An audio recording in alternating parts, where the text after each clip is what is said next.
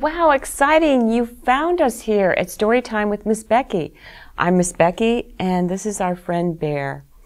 Bear asked if we could read a story today about a lonely puppy who lives at a pound.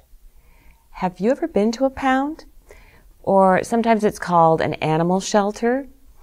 Well, if you want a pet, you can go with your parents to visit the dogs and cats at the pound and decide if you want to adopt one of them. The pound is such a great place to go looking for a pet who needs a home, but it can be a very scary place for a little puppy. Let's read to find out how April, a pit bull puppy at the pound, finds her new home. I'll just put on my magic reading glasses and let's go to the pound and see April's adventures while she waits and hopes for someone to adopt her.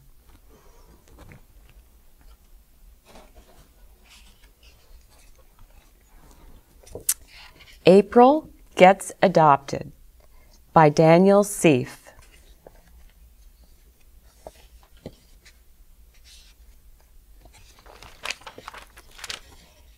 April was very scared and terribly lonely. It was cold on the concrete floor and loud when the other dogs barked. She had been in the pound for 3 months and didn't know if she was ever going to leave. Once a day, April and the other dogs in the pound had playtime together. Playtime was when April and her friends learned to play nicely and share with each other. She had big, sharp teeth that she used for chewing bones and toys. She loved to show them off while she was playing. April had to be taught to be gentle with her teeth so that she didn't accidentally hurt her dog or people friends. She would play tug of war with the other dogs, and she loved to win. April was very good at playing, but when playtime was over, she was brought straight back to her kennel. People would walk in front of April's kennel inspecting all the dogs that were up for adoption. On Tuesday, a little girl said, "That one, Mommy," as she jumped up and down and pointed at April. But the mother said, "Absolutely not. No pit bulls in my house. They're dangerous." April was very hurt and confused by the mother. "Bull? I'm not a bull. I'm a dog," she thought, "and I'm not dangerous." But the mother and little girl had already walked away. As the days went by, strangers would walk by April's kennel. Every time a stranger passed, they would glance at April and just keep walking. April tried to show the strangers that she wasn't dangerous. She'd sing to them when she saw them coming, but that just made them walk by faster. "Why doesn't anyone want me?" April thought. "I guess I am dangerous. Everyone is afraid of me." On Friday, a volunteer worker from the pound came for April and took her to the room where dogs meet all sorts of new people. April couldn't believe she had been chosen. There was a man waiting for her in one of the chairs. He looked very friendly, and when he saw April, he smiled. April was excited to meet the man and ran over to him, wiggling and wagging. She sniffed him and hugged him and gave him lots of puppy kisses. The man petted her and snuggled her and loved her up. He even played her favorite game, tug of war.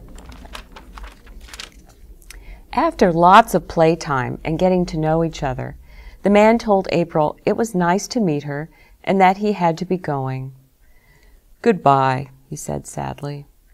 April was sad too. She was going to miss her new friend. That night, while April lay on the cold floor, she dreamed about her new friend and all the fun they had. April didn't feel so lonely anymore, and hoped he would come back to visit soon.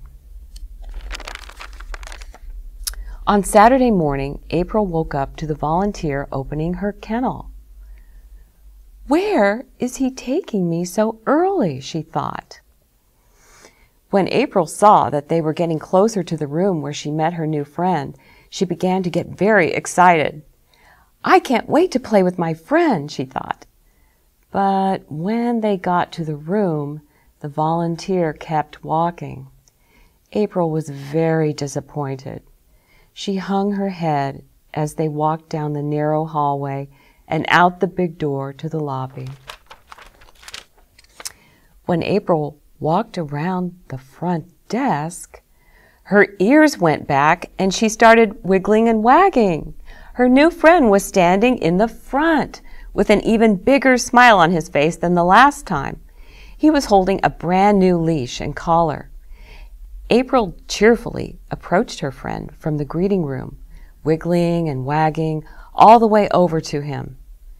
Her friend knelt down and hugged her, then put her new collar on. "Hi, April. Would you like to come home with me?" he asked. April placed her head in her friend's hands and looked up at him with the best "yes, please" eyes she could muster.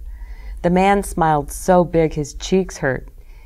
He gave April a big, warm hug and stood up with her new leash in hand.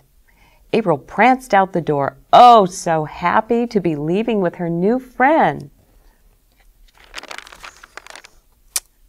"I'm so glad to be bringing home such a sweet puppy," April's new friend told her as they got into the car.